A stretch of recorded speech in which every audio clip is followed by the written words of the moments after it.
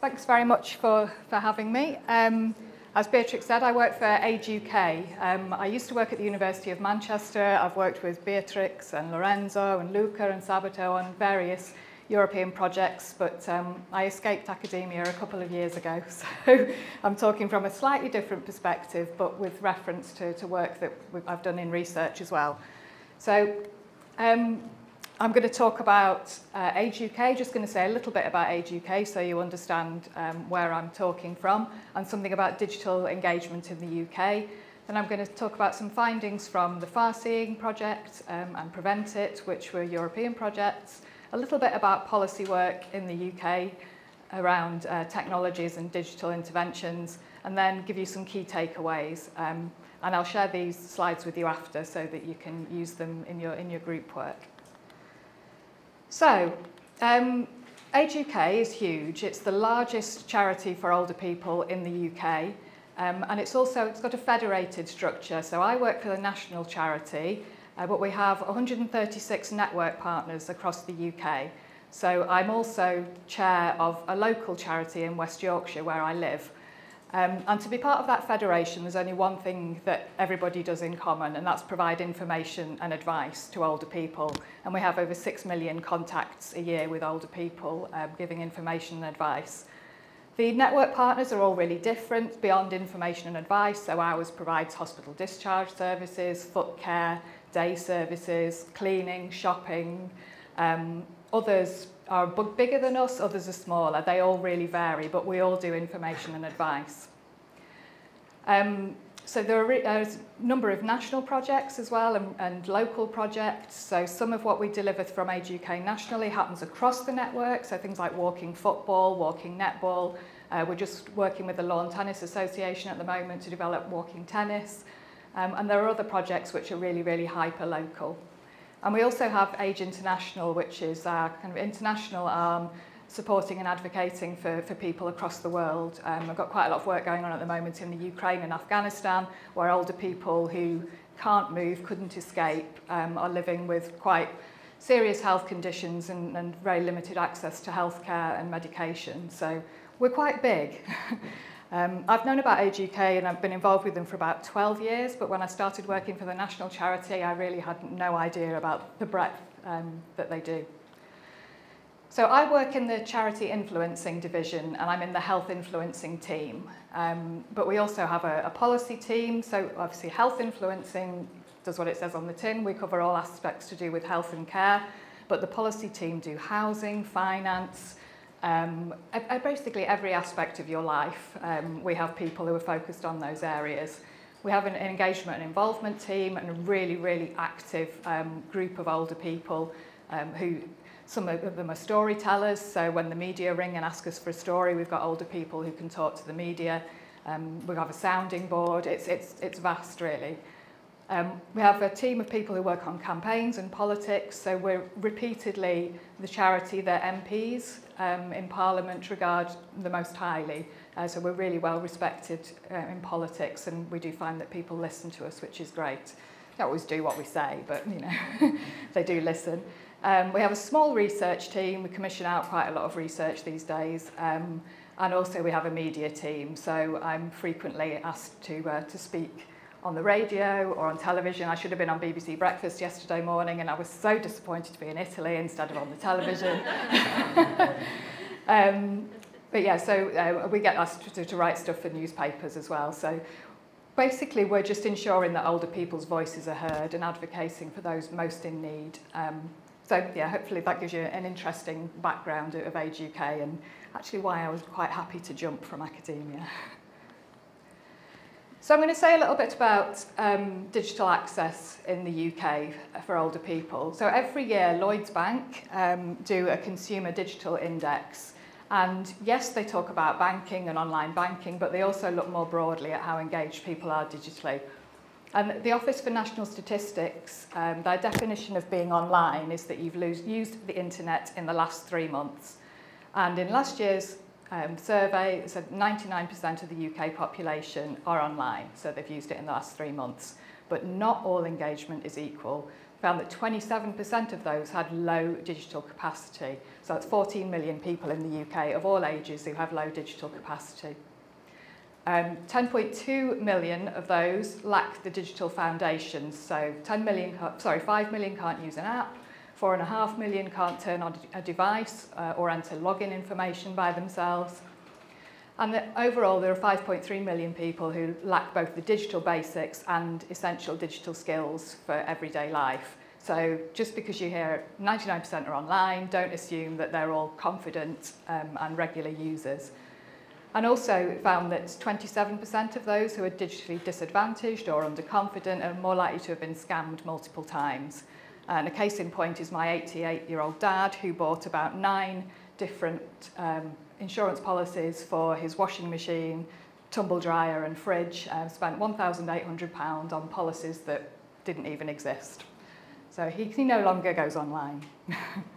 And it's an issue. People are frightened of being scammed, so it does stop them engaging. So, despite 99% being online, there are 500,000 people in the UK who are completely offline. And that's half of the people aged 75 and over are offline. More than a third of those have never used the internet. I mean, my dad used to use the internet and he doesn't anymore. That's partly because of the scamming, but also because of cognitive decline. He just can't get his head around it anymore. And things that he used to find easy are not easy, they're not straightforward, it's not intuitive to him anymore. So this idea that eventually when all of us who are 30, 40, 50 are going to be digitally engaged, I'd say just be really wary about it, because there are always going to be some people who are offline for whatever reason. And 86% of those who are offline said it's their personal choice to be offline. They're just not interested. Worried about privacy and security, think the internet's too complicated, and increasingly as prices rise for everyone across the world, 58% want to spend their money on other things and not on data packages and tech. So yeah, 70% could not be enticed to be online, so just bear that in mind. But for those who could be encouraged to use the internet, the things that are important to them is to stop organisations using their data. They're worried about that, so data security and privacy is important. They want technologies and devices that are easier to understand websites and apps with clear navigation. Getting support from somebody, not just to get online, but to remember between each time how you use the tech. And if things were at lower cost, then they think maybe they could be encouraged to use the internet. So every year we run a huge survey and polling at Age UK. When I first got to Age UK, they said, here you go, Liz, here's the data from the polling, which was a 278 tab spreadsheet. And then also, is it 75,000 free text responses to a survey? And they said, can you produce it in a couple of months? I'm like, okay. So I was a bit rocking in the corner for a while, thinking I can't read every single free text response and get it all out. But basically, we have this lovely motto, which is we do the best that we can in the time that we've got. And the surveys really help us to tell people's stories and use their voices. So these came from last October. So people saying, making an appointment with my GP surgery seems so complicated now, I don't like to try. Although I can do some stuff online, I can't manage this. So we know some people use Skype or they go on Google, but they don't want to do healthcare online or they don't want to do finances online. And the second one, I won't read out the whole lot, but services are too dependent on online tech. I deeply dislike being given a few options for making contact and distrust technology. And then this bottom one, I thought it was quite powerful, really. He said, difficult and frustrating procedures to see my GP. I find it really upsetting and stressful that I now have to book blood tests, vaccinations, hospital consultations, etc. myself online. I'm not confident with technology and find the whole process both time-consuming and frustrating. But maybe with something that's a little bit more user-friendly and a little bit of support, that could have been possible. So, far-seeing. 10 years ago, I can't believe it was 10 years ago, we did some research based on a systematic review of older people's perceptions of technologies to prevent falls, a stakeholder consultation on technologies, some usability testing of 3 exagames, which was done in Trondheim at NTNU, some usability testing of a touchscreen interface, some focus groups as part of a falls alarm trial, and a technical validation of the smart home technologies which were being developed in Italy. And from all of those different pieces of work that we did in Farseeing, we developed these guidelines for design and implementation of technologies. And hopefully these next 3 slides are going to be the ones that are going to really help you over the next few days in your groups. So, underpinning it all, older people will use technologies if it increases or improves their quality of life. If it doesn't, forget it. So there are three things that were really important. So we've got usability and design, personal motivations, and then also the final theme is things for you to bear in mind when you're promoting your technologies. So as I've said already, must be easy to use, clear interface, clear navigation, otherwise people just won't use it. Also, the beautiful, beautiful technology that was created by the Italians up near Lake Como was a black screen with blue text, which was really fine. It was so stylish and nobody could read it.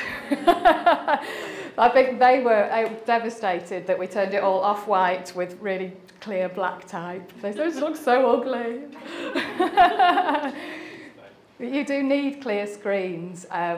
You do need to be able to demonstrate how to use them, not just how to use the interface, but how to switch the thing on.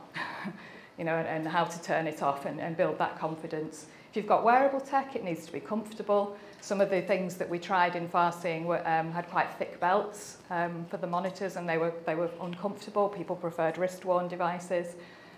You can think about adapting products that are off the shelf, which is what we did with the smart home technology. There was something which was designed to make life easy for people, automatically opening your shutters, automatically opening your garage door. We made it more complex, so we made people get up and do those things. But the base was already there. They need to be reliable. People will tolerate glitches to a certain extent, but only so far. And people need choice and control, so they wanted to be able to turn things off. And this is in particular with the fall alarms. If a fall alarm was triggered accidentally, they wanted to be able to override that and turn it off. They didn't like flashing lights for things which were on all the time, so they needed to be able to choose to turn those things off. And the technology really needed to fit in with their home style and lifestyle, so anything that made it look like a hospital in your living room. You know, just because the people are older doesn't mean it can't be stylish. So personal motivations. We found that people were really motivated to use technologies if it enabled them to be independent and enabled them to stay living in their own home for longer. In some cases, they were motivated by preventing falls, but as I'm sure a lot of you know, you don't think about a fall until you've had one. So you don't really engage in falls prevention activities generally until it's relevant to you and you've already fallen. But for some people, preventing falls was definitely a motivator.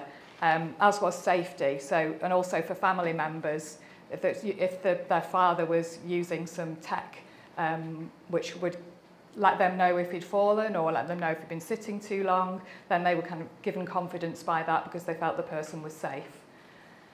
Convenience was another motivation.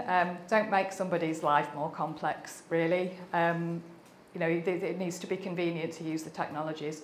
Social benefits are huge. Things like Skype, Zoom, Teams, whatever, they're a real gateway into technology use for older people.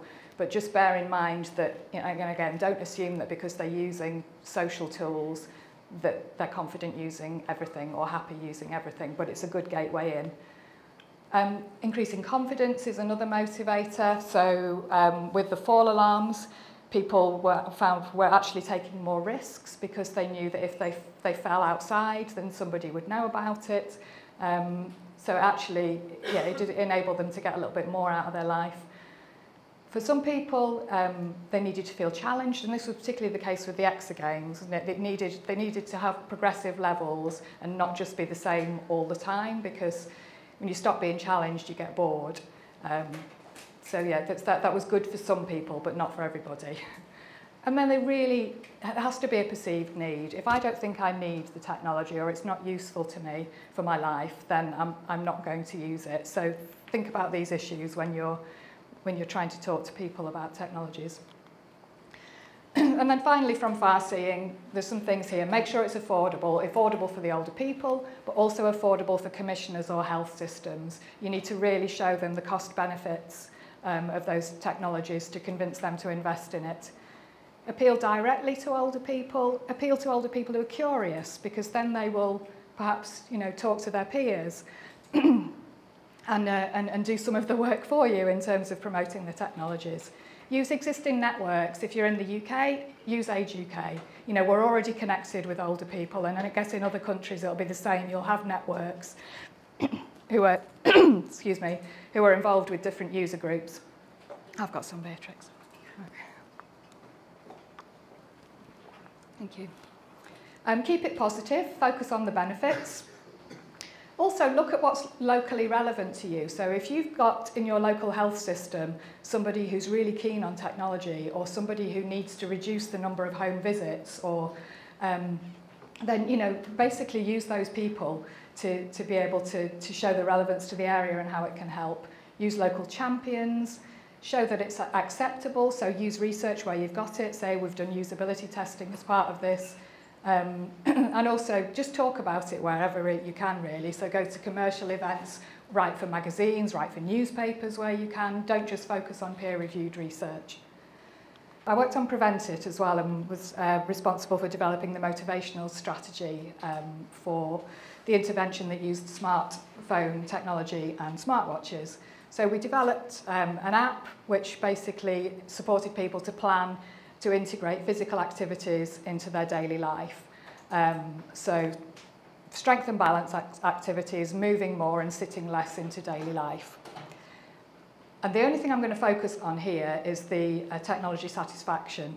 And I'm not going to go through every number on here, but what I want you to look at is the fact that given the range for each of these, we were pretty much in the middle. So it wasn't brilliant, but it wasn't terrible. But it was a feasibility trial, which we used to say about 15 times a day. It's a feasibility trial, it's okay. And then also system usability. So the range here in responses was from 25 to 100. And the mean was 62.5. And actually from 68 and above is seen as above average. So again, it wasn't great, but it was a feasibility trial. But what we learned from that was to allow plenty of time for technology development and beta testing. In a time-limited project, you're rushing like crazy to get everything ready on time, but really make sure you build in that development time. As I said already, participants are tolerant of glitches, but wouldn't continue using it if those glitches continued. Some participants needed a lot of technical support, even if they were tech savvy. Some liked the technology and the message content, and others didn't, so personalised delivery whenever you can. And make sure that you've got iterative development and testing with target groups, because that's absolutely vital. If you present something that you think is going to work for people without involving them, it's probably not going to. So just very briefly, I just want to let you know that in the UK, there's a lot of policy work going on at the moment around digital interventions in technology. There's a huge amount of work around digitisation of health and care services, so digital access to appointments, results, follow-up, remote monitoring, virtual wards, which are basically delivering hospital care in people's homes. There's also a load of work going on around access to public services and local council services like disabled parking badges. I don't know how the systems work in other countries, but for us you have to apply for a blue badge. Most of the councils in England make you apply online. Or if they do offer a paper alternative, you have to download it from the website. So actually Age UK is doing quite a lot of work at the moment on challenging some of that and saying there needs to be a good alternative offer and not just put everything online. And then there's work also around financial matters, around online banking. A lot of high street banks are closing, forcing people to be online. And applications for benefits and social security claims are also online. So doing quite a lot of work around that, of making sure it works for older people. And I just want to say really briefly, this is a slide about the NHS service and digitisation. There's a target for by March 2025 that 90% of trusts should have an electronic patient record. What's going on there? You would kind of hope that everybody already did have an electronic patient record, but they haven't. Yeah, so just to say that it's not just people who are not very digitally savvy, it's also services. So all these things are things I've said before. So follow principles of co-design, iterative development, provide guidance, support and backup, focus on increasing confidence and independence, keep it simple, focus on reliability, and find a champion or an early adopter to help you. Don't assume use of one technology means they're proficient in all of them. Connecting with others can be a motivator and a gateway to broader technology use, but maybe not necessarily. Focus on the benefits. You know, appreciate that some people will never use digital technologies, and also some people, like my dad, will lose those digital skills.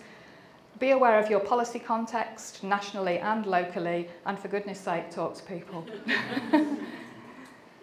Okay, so I am here all week. So if you've got any questions, you can ask now or later.